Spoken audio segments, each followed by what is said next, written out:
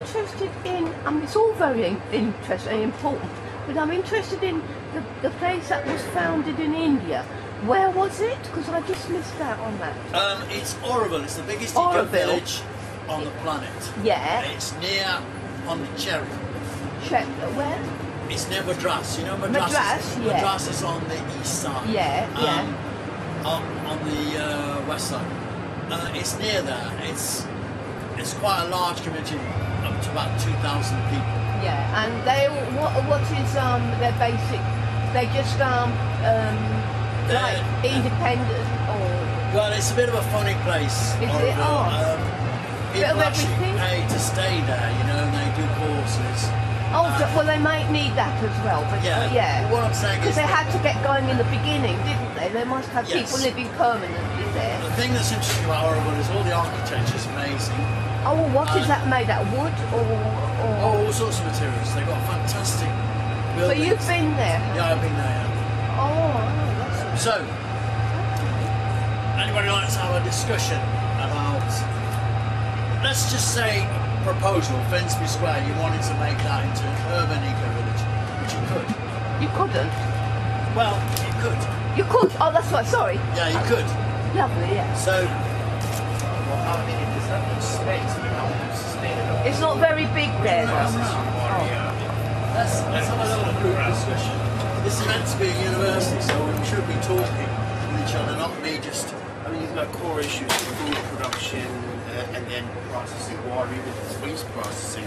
So it's such a small space. Yeah, it's surrounded a bit by too small. concrete. I mean, how would you do that's what I thought. Yeah, it is too small for food. For everything. But we could look at other things, like Peter's looked here, of getting more self-sufficiency in energy, for instance, the solar. I don't know whether you've made any progress in your committee. Well, we've got these ones here. It's a bank of solar panels behind here. Right. Obviously, and Finsbury, Finsbury is another question in there. You've got they're running on biodiesel from chip fat, basically. Yeah, there you see. Things like that. Oh, so, yeah. We start in the elements. Even if you don't have the food, you can start other elements.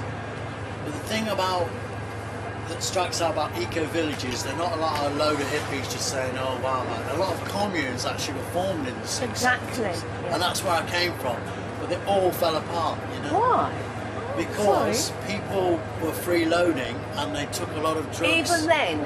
Yeah, they took a load of people, smoked a load of dope, and they fell apart because they weren't organised. The thing about, if you're going to take on capitalism and say an alternative, you've got to be very organised. You can't just... No, everybody's kind of a role, and if you go and live in any community, everybody needs a role, and you need to really hone in on people's expertise. Not everybody can know everything. No, I know, obviously. We all help each other, like one person's good at something and they all share. Yeah. Not necessarily the one side. Wouldn't you want with this thing, something like Finsbury Park, the environmental land is some kind of exchange with green resources outside, so that the overall balance, so the balance between what's consumed and produced internally is always offset by green industry or green groups outside. That would be the only way you could do it. Yeah, we could offset the land. I mean, you could have land outside London growing organic stuff and then bring it in, and people who are members of the community could travel, help produce the stuff.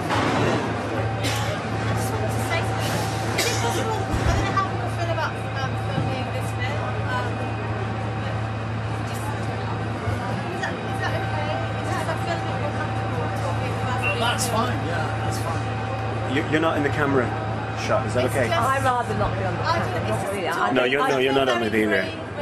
But this can be a very valuable part of the discussion part, you know. But where is this going to go? Well, Chris's website and the occupation website. Okay. But you're not in the shot. Yeah, but it's just for voice discussion.